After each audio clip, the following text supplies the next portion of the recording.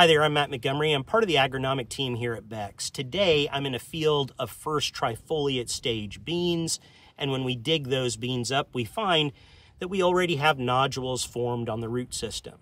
And so today, I thought it might be useful for us to talk about the process of nodule formation and to pull back the curtain and talk about what's happening chemically inside these little beneficial structures on the root system. You may remember that we've introduced bradyrhizobia into the soil profile for the purposes of soybean production, and that there's a mutually beneficial, a symbiotic relationship between the plant and those bacteria, a relationship in which both parties benefit. The plant produces sugars, and a portion of those carbohydrates are sent to the bacteria that then get the energy they need to maintain life. And in response, the bacteria do something kind of unique.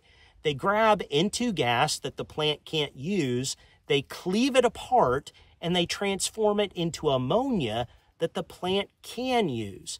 The plant can then use that form of nitrogen to produce amino acids, proteins, basic structural building blocks that are needed for plant growth and development. It's pretty impressive when you think about N2 gas usually being split apart by the energy from a lightning bolt. The bacteria reside within these nodules, and those nodules form when soybean root hairs come near to those bacteria.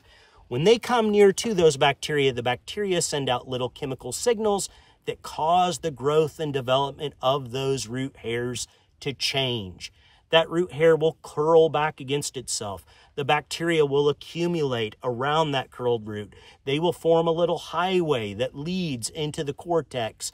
And when that happens, an allergic reaction results in which that root hair and material behind that root hair actually swells up and produces this corky-like mass that we call a nodule. And the bacteria reside inside that nodule doing their business of nitrogen fixation. Those bacteria are going to change. They're going to lose their tails. They're going to become a little different in appearance. And there are two important compounds that they use to do this job. One is called nitrogenase. That's the enzyme that does the job of splitting nitrogen apart and eventually transforming it into ammonia. But it has a critical flaw. If it comes in proximity to too much oxygen, that nitrogenase will shut down, and so there's another material inside that nodule called leg hemoglobin that acts like a shield. It can't see too much oxygen or it shuts down, and leg hemoglobin shields that material from that oxygen. That's the background on how we actually get nitrogen from these things. And that is the reason why the interior of that nodule is pink. That's the presence of leg hemoglobin, and that's why pink inside the nodule is an indication of whether that nodule is functioning or not.